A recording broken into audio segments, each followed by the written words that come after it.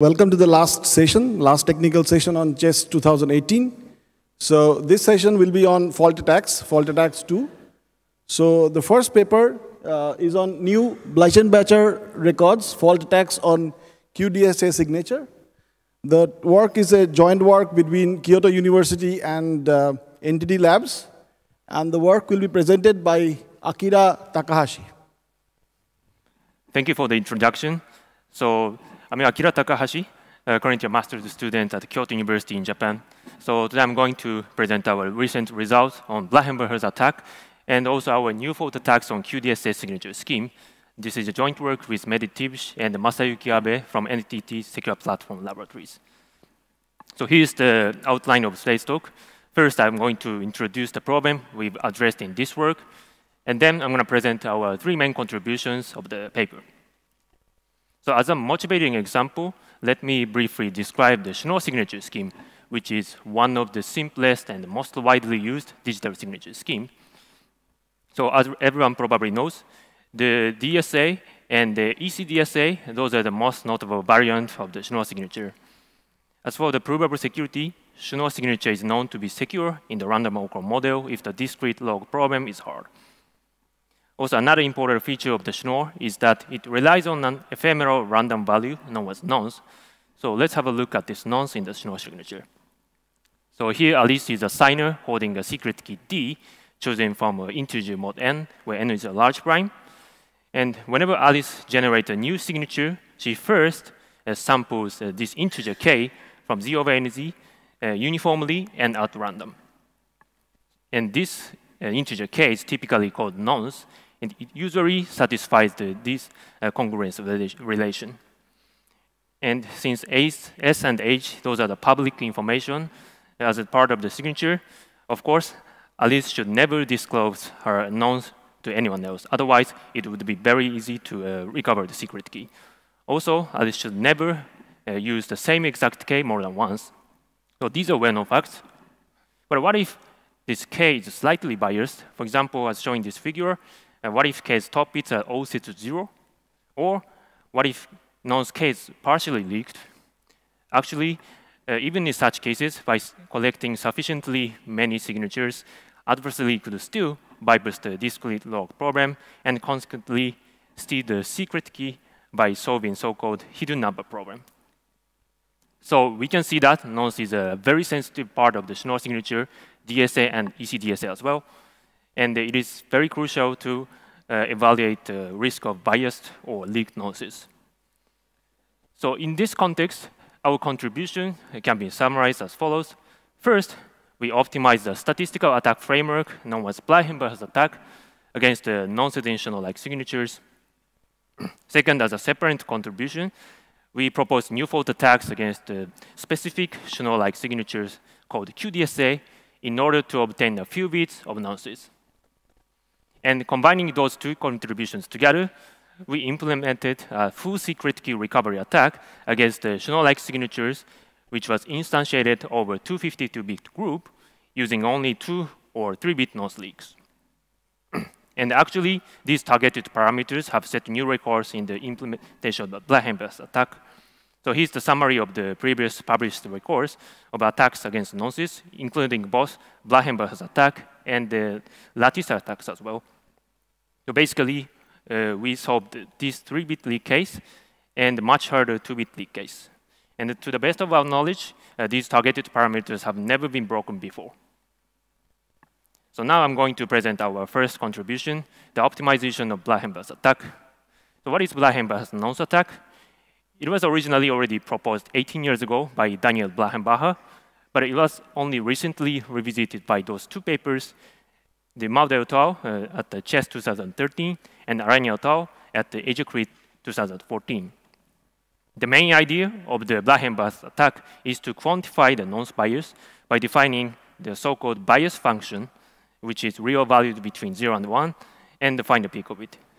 Though I don't have much time to formally describe this bias function, essentially, the bias function becomes 0 if the nonce is uniformly distributed, and if the nonce is biased, then this bias function becomes close to 1. And essentially, the most important and costly phase of the Bleichenbacher's attack is so-called range reduction of integers h. And this phase is necessary to detect the bias peak correctly and efficiently. So what do we have to do exactly during the range reduction? So we are first given S signatures, and we want to find sufficiently many linear combinations of those h values. And these linear combinations have to satisfy two conditions. First, the resulting linear combination should be smaller than the certain threshold value. Second, the coefficients of the linear combination should be as sparse as possible. So those are the required conditions for the Bleichenbacher's attack to work correctly. Also, please note that this range reduction problem looks like a knapsack problem, but the main difference is that in the range reduction problem, we have to find many linear combinations instead of a single exact knapsack solution. So the previous works I've mentioned before have tried to address this range reduction problem in different ways, but unfortunately, their approaches were not very optimal, especially if the noise bias is quite small. For example, at the Dimaldo et al.'s work, they used the BKZ lattice reduction algorithm. But with this approach, the resulting coefficients of the linear combinations are not sparse enough if the noise bias is small. Also, another approach is the Sortan difference conducted by Alani et al. But the Sortan difference requires many inputs and consequently consumes a huge memory space. So we took different approach. So here we applied the Schreppers-Shamir's knapsack algorithm. Actually, the use of Schreppers-Shamir was already mentioned by Bleichenbacher, but interestingly, its merits have never been examined in the previous work. So what's good about Schreppers-Shamir?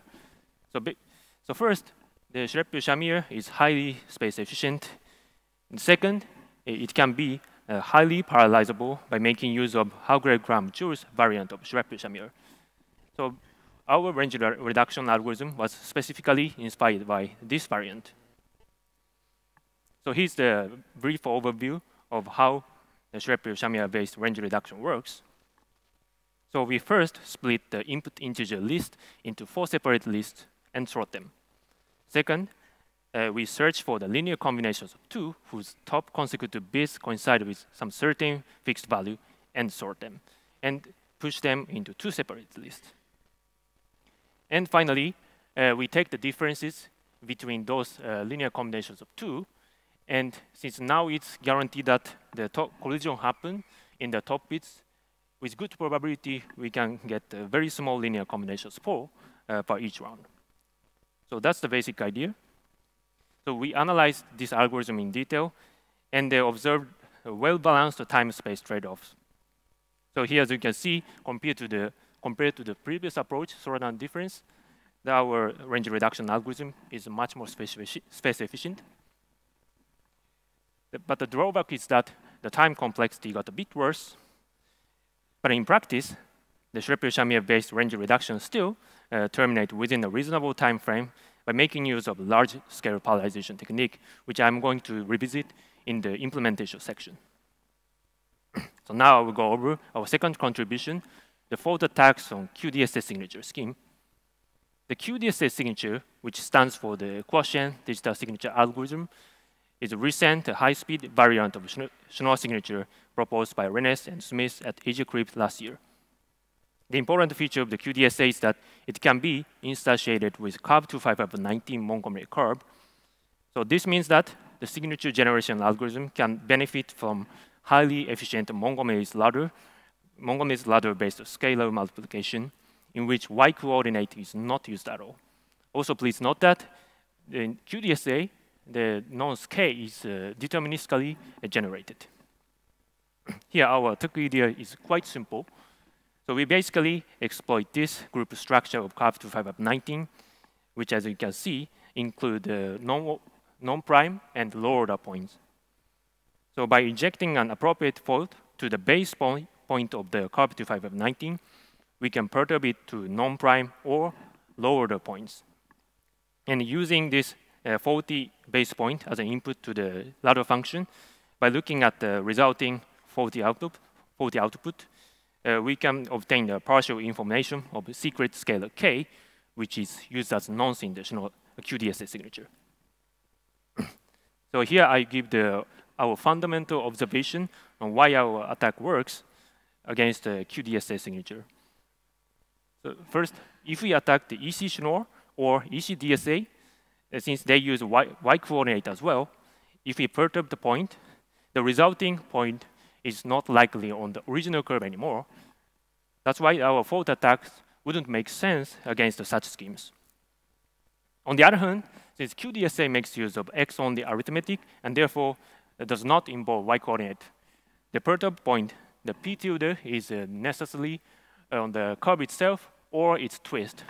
So that's why even after ejecting a fault, we can still confidently make use of the structure of the underlying original curve.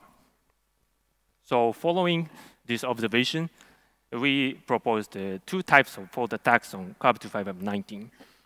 The first one is random semi-permanent fault against the program memory. So using this fault attack, we can obtain the 3 least significant bits of the nonce. The second one is instruction skipping fault against the base point initialization. Though this fault attacks only reveals 2 LSB of the nonce, it is much easier to achieve in practice. And we verify that this attack indeed works against the qDSA using the chip whisper light against the AVR microcontroller. The countermeasure is quite simple, just multiplying the nonces by least common multiple of the curve cofactor and the twist cofactor. And this technique is commonly known as cofactor killing or clamping. So especially for curve 2519's case, we can just multiply the nonce k by the least common multiple 8. So this clamping technique completely throws our proposed fault attacks. Okay, so now I'm going to present our main result, the implementation of the nonce attack against Schnorr-like signature. So here's our main result. So we attacked qDSA using only 2-bit leaks.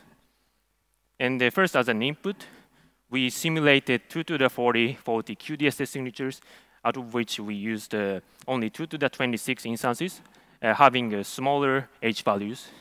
And we fed them into Bleichenbacher's attack. And we highly parallelized the implementation.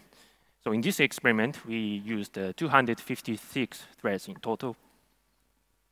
And after the first trial of the Bleichenbacher's attack, we successfully recovered the top bits of the secret key. Also, as expected, the memory consumption was quite modest. So in this experiment, we only used 15 gigabytes of memory. Also, the CPU time was rather long. Thanks to the large-scale parallelization, the actual experiment finished only after 16 days. Also, once we know the top bits of the secret key, we can recover the remaining bits of the secret key by iteratively applying Bleichenbacher's attack. And this procedure took only less than 6 hours. Also, please note that our estimation shows that the sortant difference, the previous approach, would require much more signatures, which would be equivalent to the 2 terabytes of memory. So I would say that this attack would have been much more difficult to achieve in practice using the previous range reduction algorithm. Also, we attacked a bit easier case using 3-bit nonce leaks. So here, of course, the walk clock time was much shorter than the previous one. And since the CPU time was less than 10 days, also the memory consumption was less than 3 gigabytes, we can say that the Bleichenbacher's attack would be even feasible using a small laptop. Also, it turned out that attacking with sortant difference is possible. And of course, as expected, that sortant difference range reduction was much faster than the Schlepper-Shamir-based one. However, the memory consumption was over 100 gigabytes, and it required billions of signatures, which would not fit in the commonly used laptop. So let's conclude. So in the first contribution, we optimized the Bleichenbacher's attack and successfully overcame the memory barrier of previous approach by applying knapsack algorithm. In the second contribution, we propose new fault attacks on qDSA signature over instantiated over CAB25519. And here we discovered yet another situation where adversary could learn the partial information of nonces. Also, the important lesson here is that the cofactor killing is a crucial countermeasure when using X-only arithmetic of Montgomery's curve. And finally, we implemented a nonce attack and presented the first large-scale parallelization of the Bleichenbacher attack, and successfully set the new records of nonce attack. And of course, our parallel implementation of the Bleichenbacher attack is publicly available on GitHub page, so please check it out. Thank you very much.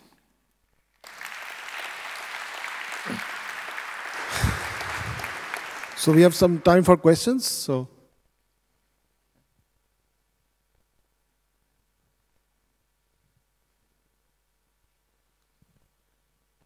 Thank you for the nice talk. So I have a question. What kind of fault model you have assumed in this case?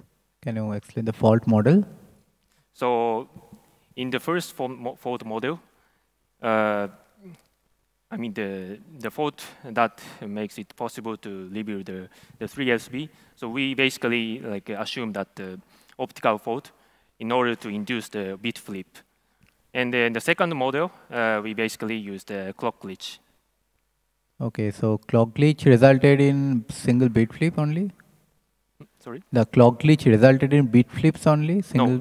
The clock glitch was just used to skip the one instruction to set the x coordinate of the base point. Oh, I see. Okay. Thank you. So are there any other questions?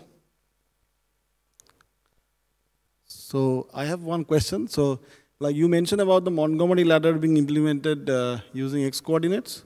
So what if I also have projective coordinates to implement? Like will that attack still work? So like if you just use if I have x and z, for example, as coordinates.